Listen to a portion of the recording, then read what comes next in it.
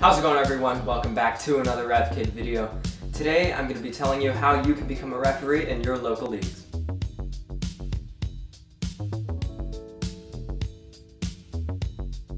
Alright, if you've seen my channel trailer, or if you can just look at my badge, you'll know that I'm certified by the United States Soccer Federation as well as AYSO to referee games. And today I'm going to be walking you through how you can become certified with the United States Soccer Federation. Just a quick side note, during this video you'll hear me say USSF. That just represents the US Soccer Federation. I'm just way too lazy to actually say that each time that I'm supposed to. Before we get too far into things, if you're already a certified AYSO referee that holds certification intermediate referee or higher, you can complete the AYSO to USSF crossover. This is so much easier, so I would suggest doing this if you can, and I'll explain how you can do this at the end of the video. The first thing that you're going to want to do is go to www.ussoccer.com. Here, you should scroll to the bottom of the page, and underneath the section titled Federation Programs, you will click the tab that says Referee. After this, you will go to another page. Here, you will scroll down to the section titled State Associations. Once you find this section, you will then click the state where you want to referee.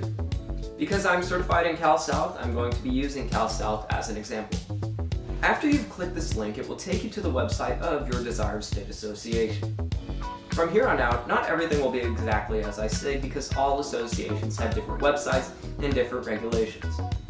Once you're on this website, you will then find the referee page. Once on the referee page, you will scroll to the area titled How to Become a Referee. You will then see instructions on how to become a certified referee with this specific state association. You will then have to complete an in-person training course, a grassroots referee quiz, and pay a registration fee. There should be clear instructions from here on out. However, if you do have any questions, you can feel free to leave them in the comment section below, or you can reach out to one of your state association's board members and they will be happy to answer your questions. Their contact information should be listed on the website. Alright, now that's it for starting from scratch. So if you've never refereed a game before, or you're not as experienced and you don't have the experience necessary to do the AYSO to USSF crossover, that's how you're going to get certified.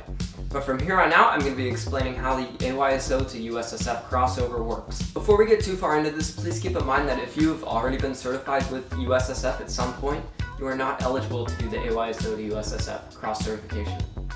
The first thing you're going to do is open your browser and search AYSO to USSF cross certification and your association's name after that. For example, I would type in AYSO USSF cross certification Cal South.